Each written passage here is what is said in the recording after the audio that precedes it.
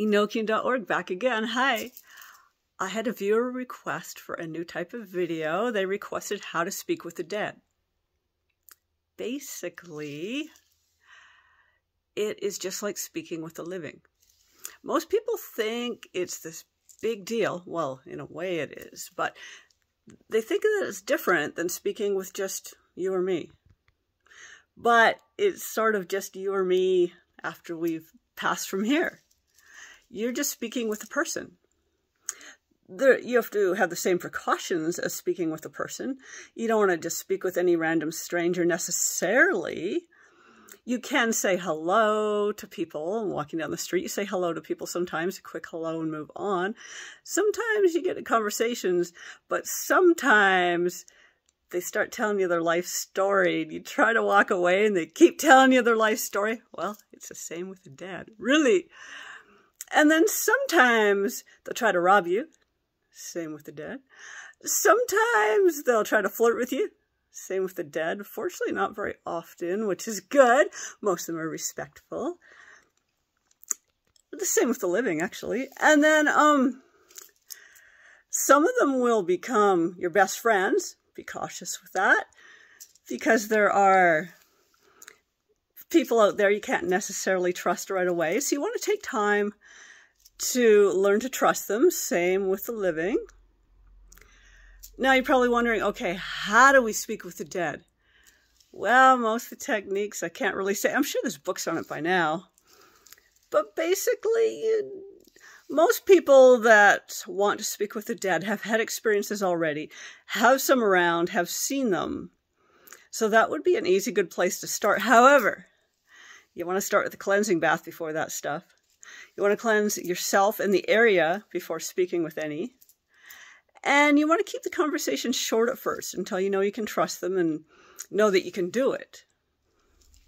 It tends to be a little more harmful to people than working with deities or daemons, just because, you know, they're past and they don't have a continual energy source as with deities and daemons, so they can be a little more difficult to work with. So be cautious of that and make sure you're up for it. Make sure you're prepared.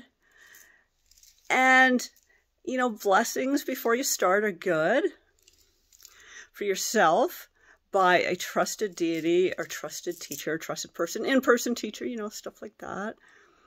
And then you can start up a conversation as you would with the living. You know, the standard rules apply. Be respectful. Find out their name, write down their name, which you can check on after. There's many historical records. Findagrave.com is amazing. And the history and ancestry.com or whatever, they have good records. So you can check up anything that they tell you, you can confirm after. And if what they tell you doesn't line up with what actually happened historically, you can cut the conversation short next time. Or bring it up to them and say, okay, what's up? And to see if they're, you know, trying to come off as somebody a little more important than they really are. Just like the living. Have you ever met a living person that tells you, oh, I know the CEO of IBM and Microsoft. Oh, I've done this, I've done that, I own 5 companies. I'm sure you've run into that sort of person. Well, same with the dead. But for some odd reason, people tend to believe the dead more than the living. What is up with that? Also, people tend to think that the dead are all elevated and all enlightened. Not necessarily. Just because they died doesn't mean they progressed spiritually. They could have actually gone backwards spiritually. They could have progressed spiritually if they were already on a spiritual path and good at it, but in general, not so much. Anyway, I hope you enjoyed. I left some stuff out for obvious reasons, but there are books on it these days. Check them out. Just be careful who you read and take it slowly, step by step. Few minutes for your first session sort of thing. Maybe a trusted one that feels friendly. Oh, and I nearly forgot the most important point. If there's a spirit around, a dead person around, and you get a bad impression or bad vibes from it, then don't work with that one. Work with the ones that you get good impressions of. This is the same with all types of spirits. And start with that and stick with that. Now, For people that want to do some nasty work, you might want to move into other types of spirits. That is not for beginners. That is also not for YouTube. Just saying.